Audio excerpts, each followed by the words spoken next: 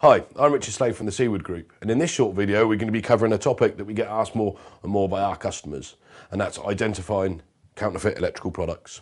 So to do this, we're going to be using our Seaward Pap Tester and this very useful UK plug checker card issued by the Electrical Safety First. Anybody carrying out Pap Tester would highly recommend has one of these. So to start off with then, we're going to have a look at this standard IEC kettle lead. Straight away, we can tell just the feel of the quality. Doesn't feel like it's been made very well. If we look at this particular one here, we can see here that the moulding going into the plug there is of an angle. It's not even moulded in straight. Again, visually inspecting the plug, we can see here that the top earth pin there has actually got an insulated sleeve. So therefore, any appliance that's being used with this particular IEC lead will not have any earth protection when it's plugged into the mains. If I then use it against my checker card here and slot it in the top, we can see red around the edges, which means there's not enough clearance between where you'll be handling the plug and your live and neutral pins.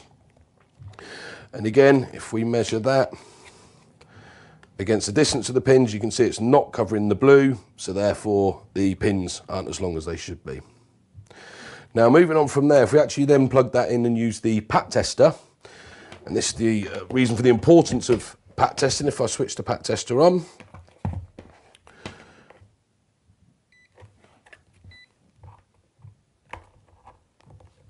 I should carry out a core test, and immediately the Pap Tester will indicate a fail on earth continuity as it's detected that the earth pin there is in fact insulated. So next up we have another IEC kettle lead. So on first visual inspection we can see straight away that this particular plug has no fuse. On top of that, with the secondary, we can see here that there is no insulation on the live and neutral pins. And like the last one where we had insulation on the earth, we have none on live and neutral here.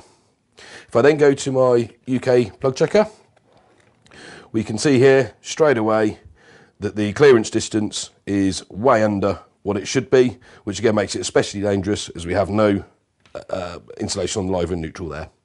So on visual inspection of this particular lead, we can tell immediately that it's an unsafe counterfeit product. So here we have an example of two travel adapters, counterfeit travel adapters. Again, on visual inspection, we can see on both of these, neither have a fuse present, which means the user is not protected against electric shock. On this particular example we have here, we can see that the earth pin on this one again is insulated.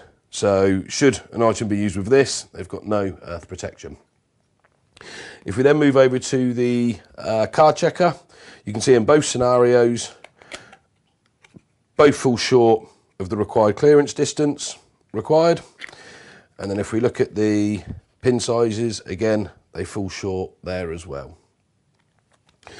Now obviously with these being multi-use adapters, they are designed to be used in a certain way, but what makes them more dangerous is although I can plug in my European plug in the required format, it also enables me to plug it in a combination of other live to neutral, live to earth, which again makes them very highly dangerous. Moving on from there, what makes them even further dangerous is if we look at a standard UK 13 amp plug here, it enables me to actually plug the equipment in upside down. So again, just another examples there, a couple of examples there, some highly dangerous counterfeit electrical products. Thank you for taking the time to watch our short video. For more information, please visit our website. And for the latest industry news and events, please follow us via our social media. Look forward to seeing you soon.